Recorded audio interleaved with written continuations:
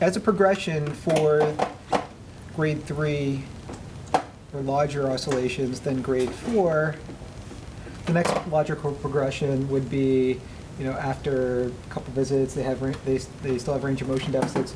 You can do a thrust manipulation. For this though, I'd like you to lie down if that's okay. Yeah. I'll demonstrate on someone else so you can watch. Okay. You can just hold on to the table. All right. So I have this foot planted so you don't slide too much. So resting position, slight plantar flexion.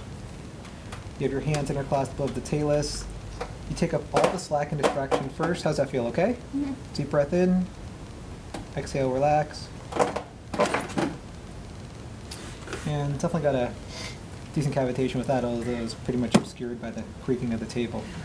You felt it though, right? Yeah. So supinate, remeasure dorsiflexion. I would say there's still a bit of a hard end feel, but it feels like it's a bit looser. And how much of that is tissue?